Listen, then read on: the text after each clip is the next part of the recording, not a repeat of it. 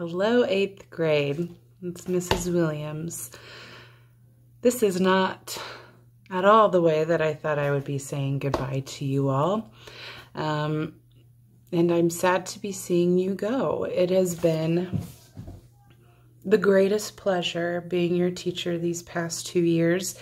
And I wish I could keep you another year or two. However, I know that you must move on to high school and to Mrs. Brannon, and you are going to love her. She's going to teach you more than I ever could. And I hope that you guys feel prepared and ready to take on this new challenge and all your future endeavors. I expect such great things out of all of you. You're a really special class. Very dear to my heart, my first kiddos that I ever taught at Caney Valley. And I've really enjoyed my time spent with you guys. All of you kiddos in Stuco this year, those of you who did Quiz Bowl, it was great getting to know you guys more personally and in depth. And now I'll be missing those conversations that we have in the hallway, hanging by the door.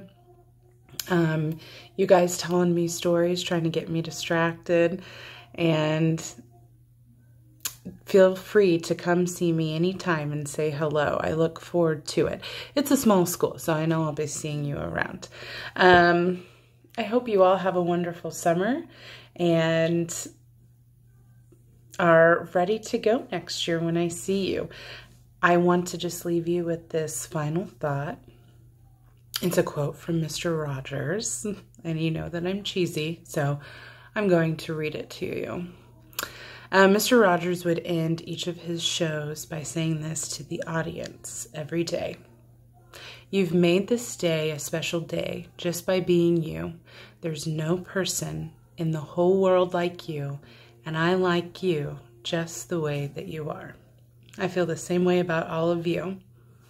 I'll see you soon, guys. Bye.